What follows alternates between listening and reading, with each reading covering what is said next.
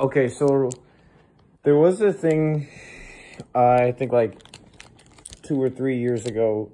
Oh no, it might have been longer than that. This still feels kind of recent, but there was a thing called Infinity Warps where they like got a fusion of Marvel characters. Like you had Ghost Panther, which was Black Panther and Ghost Rider. You had Iron Hammer, which was Thor and Iron Man. You had Weapon Hex, which was a fusion of Wolverine and Scarlet Witch.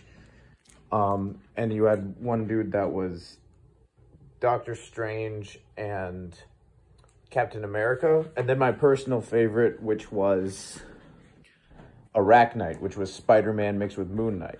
And each of those 5 characters got their own miniseries. I think they got like 2 or 4 issues. I don't have those. I'm just talking about Infinity Warps. The only Infinity Warps I have are the 2 anthology ones. And I don't know. I haven't read the other ones. I haven't read the Ghost Panther ones. I haven't read the Arachnite ones.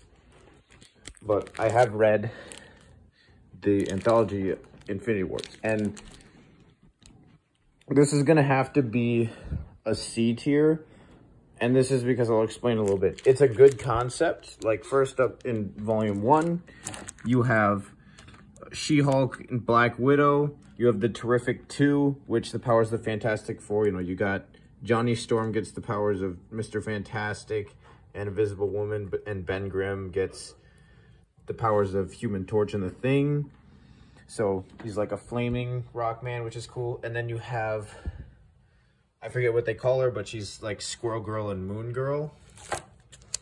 And then volume 2, you got Kamala Kang, who is, instead of Kamala Khan being able to embiggen parts of her body, she embiggens reality, however that works, and she goes through time, and there's like a time paradox thing that happens. You have Wolverine mixed with Emma Frost, so he's telepathic. Instead of adamantium claws, he has diamond claws. Looks cooler, but that's kind of a downgrade because adamantium is stronger than diamond by a long shot. And then you have probably my favorites, which are the Punisher pack, which is the power pack, but they're like vengeful, evil superheroes. Those are all good concepts, right? Well, the problem is you have 3 stories packed into one issue. So a single issue is already kind of short enough. But if you divide that in thirds, just the stories are really short and they're not given enough time to flesh out what they're telling. And they're only like a couple of pages.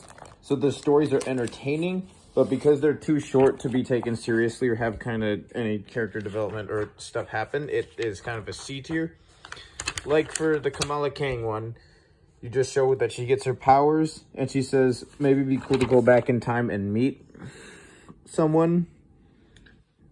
And she goes back here and prevents the death of someone, but that causes her dad to get killed. And then she's like, oh, I got to go back again. But then a bunch of other ones of hers say, don't listen to her. You got to do this. And then it just ends. So they're short and they have abrupt ends. Like you have one short battle with the Punisher pack. I count them 1, 2, 3, 4, 5, 6.